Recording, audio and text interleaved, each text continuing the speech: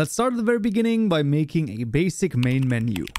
Alright, we found ourselves back in Unity once more, and in this tutorial we're going to be making a basic main menu over here. For this, there are two things that we're going to need: a main menu scene as well as a other scene that you can just play. Now in this case, I've taken the one from the 5 ways of movement over here that we're going to, well, start when we click the start game button. And then there's an empty main menu scene right here, which is the thing that we're going to populate with all sorts of things right now. So to create a main menu, what you want to do is in the hierarchy, you're going to right click, go to UI, and we're going to, first of all, make a panel.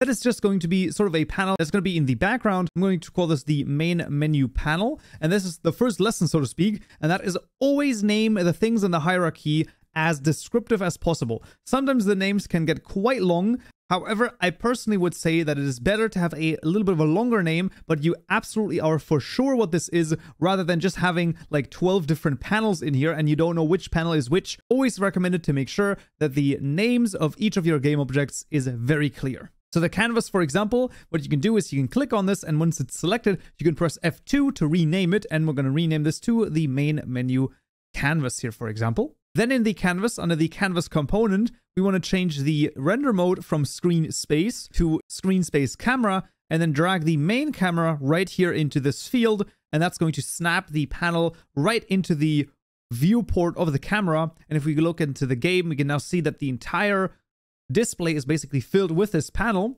We can then select the panel again, make sure that we are on the rect tool, and then we can move this about and change the size over here. We can then also move it to the middle. It should snap to the middle, and we're just going to size this up a little bit, something like this. And if I now look into the game, you can see we now have a panel over here in the middle, and under the main camera, we can, for example, change the background color a little bit. So maybe we want to make this a little bit of a darker blue, just so that it looks a little bit nicer and a little bit different, and there we go. So that would be one example here for the main menu window over here. And now we're going to add certain things to it. We're first of all going to build the entire UI, and then the programming is going to come in a moment. So under the panel, we're going to right click UI, and we wanted to add a text mesh pro.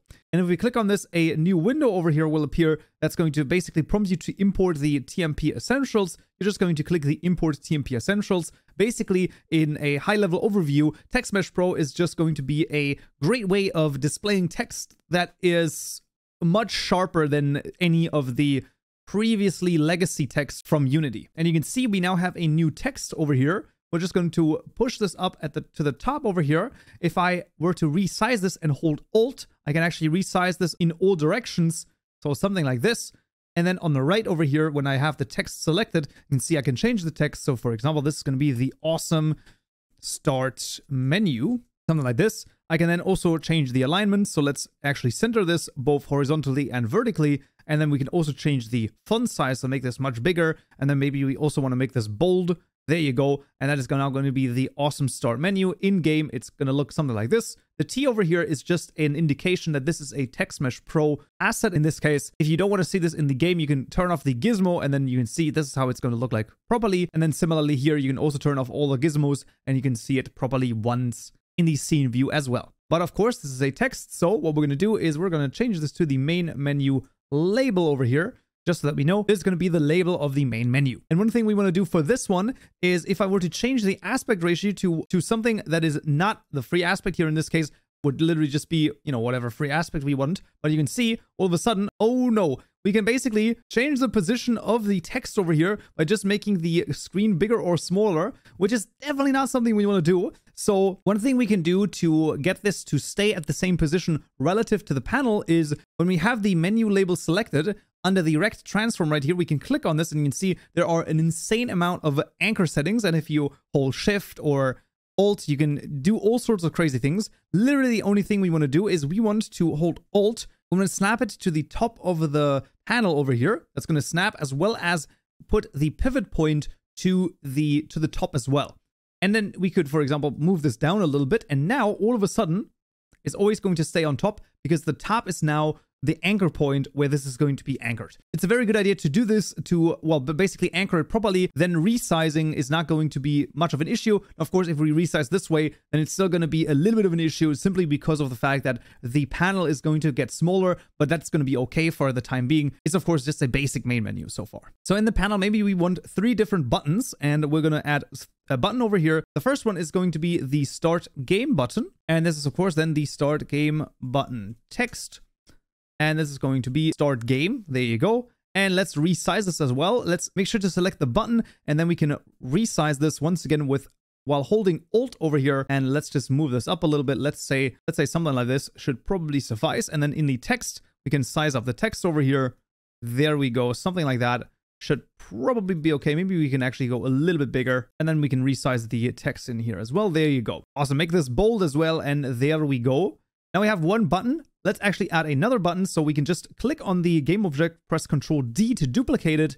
Let's immediately rename this. This is going to be the Credits button. And of course, conversely, this is going to be the Credits button text. Let's move the Credit button down over here, something like this. And this is going to say Credits, and then we can duplicate this one more time, and this is going to be the Options button. Of course, once again, changing the name over here. I know that this can be a little bit annoying sometimes. However, I'm telling you, out of personal experience, rename the elements in the hierarchy, even with, you know, simple things like this, because you are going to be amazed how easily you will forget what anything means. I am telling you, this is one of the best ideas. Then let's duplicate the Options button one more time, and let's move this out. This is going to be the Quit button. It's going to be here at the bottom, and maybe we want to make this a little bit smaller. So something like this maybe. And this is, of course, the Quit button text. We're going to say Quit Game, and making the font size a little bit smaller. Maybe we can make this a little bit smaller still. There we go, something like that. And then here we also want to get the anchor to the bottom of the screen here, and then we should be fine. Now, when it comes to the functionality of each of the different buttons, the Start Game button and the Quit Game button are actually fairly easy and require a tiny bit of custom code. So in the scripts folder, we're going to right click, create C# script,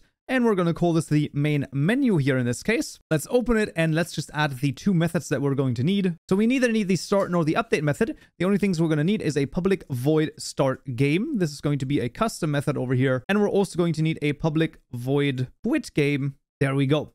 So the start game is going to do the following. It's going to use Scene Manager. And if I autocomplete this with tab, you can see it automatically uses a particular namespace over here, namely the scene management namespace. And the scene manager dot load scene. We can then give it a bunch of things. The index, we can give it the scene name. We can even give it the different parameters on loading a scene. Now in this case, what we just want to do is we just want to say scene manager dot get active scene, get the build index of this, and then just add a 1 over this. So basically, we're just going to the next scene in the order. We're going to see the order of scenes in just a moment. But first of all, the quit game. Well, quit game literally just is application.quit. You can see it actually already suggests this to us, and that is going to close the game. When you've built it, this does not work instead of the Unity editor, but that is going to be fine. I'm telling you, it's definitely going to work, and we can save this and go back to Unity, add the main menu script to the main menu canvas here in this case. That's where I want to add it. We're just going to drag it onto this. We can minimize the rest over here. That's all the custom code we're going to need here. Now we need to connect the pressing of the buttons to the calling of the different methods. So if we were to start this, right, what you can see is that I can click the buttons over here, but of course nothing happens.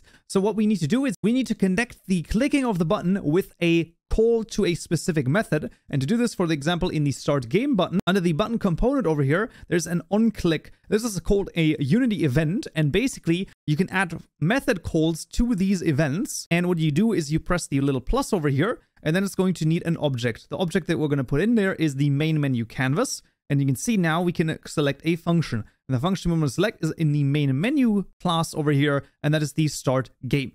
And now, if I click the Start Game button, it's going to call the Start Game method in the main menu class.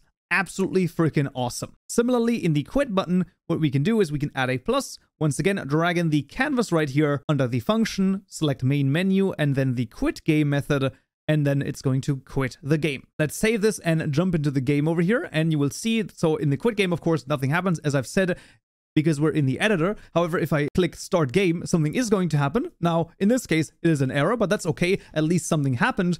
And to fix the error over here, as I've previously mentioned. What is the order of scenes? Well, you want to go to File, under Build Settings over here. A new window will appear, and you can see you need to add these scenes in your build. And for this, we're going to first of all drag in the main menu right here. You can see this now has an index of 0. And then the 5 ways of movement, which now has an index of 1. We can close out of this, play this again, and if we were to now click the Start Game button, all of a sudden, we are inside of our 5 ways of movement scene with everything in here, by the way, the player, which we can change the movement type again, so all sorts of craziness, and if we stop the game, we are back at the main menu. However, what about the credits and the options button? Well, there's a very easy way to do this, and that is to duplicate the main menu panel, and then basically just they are then overlaid on top of each other, and then you're just going to disable and enable certain panels depending on what you have clicked. So we're going to duplicate the main menu panel twice over here. The first one is going to be the credits panel, and the second one is the options panel. There we go. We can then disable this by just clicking this little button over here, and we can first of all focus on the credits panel. So let's also disable the main menu, and now what we are seeing here is the credits panel. So this would be the credits label, right? And then we can then, for example, say this is going to be the credits. We honestly don't need any buttons except for the quit button, because of course we need a way to return to the main menu. You can rename this the return button over here, and this is going to be the return button text. So this is going to be the return. And then in the panel, maybe we want another label over here. So once again, I just clicked on this, press Ctrl D to duplicate it. And this is going to be the credits. And let's just move them about in the scene over here. So maybe the credits are going to be tutorial made by Kaupenjoe. Oh, that's me. Let's go. And also many thanks to all viewers. Awesome. Let's size this a little bit differently. Maybe make it a little bit more font size over here. Now we have a credits panel, and to add the functionality to the return button, what you want to do under the button once again, instead of calling the quit game over here, we want to minus this so that the list is empty, and we want to add 2 different things. The first one is the credits panel itself, because that is the thing we want to disable now, because we want to go from the credits panel to the main menu panel. So we want to go in here to the function game object, and we want to set active to false, right? So no check mark right here. And for the main menu panel, we want to once again go to the game object, set active, and this one we want to set to true. Now the credits panel is done. We can disable it, and we can go back to the main menu panel and do it in the opposite way, right? So if we were to go to the credits button over here, nothing added here. We once again want to add 2 things. We want to first of all disable the main menu. So we want to drag the main menu panel in here, go to game object, set active, making this false. And then for the credits, we want to drag that in here, game object, set active, and set that to true. And similarly, in the options, we want to add 2 things, and that is the main menu panel, making this set active to false, and then making the options panel, game object, set active to true. And now we can navigate to the credits and the options panel. Lastly, we just want to finish the options panel. Nothing really crazy going to happen here. There we go. So the options label is the awesome options, maybe something like that. And maybe we don't want any buttons over here, but maybe we want something else. So in the options panel, just for the sake of argument, let's just add a slider, because that's the easiest to deal with right now. So we just add a slider over here, duplicate the options label. Let's just move this about right here, change the alignment a little bit. And maybe this is going to be the volume. So this is the volume label over here. Then we have the slider. This is the volume slider. Maybe the base value is 0.25. And then instead of the quit button, this is once again a return button over here. So we're going to return. And similarly to what we've seen before in the return button, we want to add 2 different calls to the onClick over here. The first thing is the options menu, game object, set active to false. And then going back to the main menu over here, game object, set the active to true. Now in this case, of course, the volume slider doesn't do anything. That is something that is a little bit more advanced to actually add some options. This is, of course, just a basic way of adding a main menu over here. And we can now disable the options panel, re-enable the main menu panel, and now we should be able to navigate through all of it. So if I go in here, click on the credits, you can see it changes to the credits. Let's actually turn off the gizmos here as well, so that is a little bit nicer to see. So you can see now this is the credits tutorial made by Kaupenjoe. Awesome. Many thanks to all the viewers. Thank you so much. We can return back to the awesome start menu, and we can also go to the options, change the volume over here, return again, go back to the options. So you can see the volume has still remained at the position right there. We can quit the game, which doesn't work in the editor, and then we can start the game, and we're back in our game and happy to, well, continue along over here. Absolutely awesome. And while the start menu is a really good start, what do you have to do at the end? Well, take a look at this video to see how you can export your game from Unity and actually play it outside of the editor. Hope to see you there. So, yeah.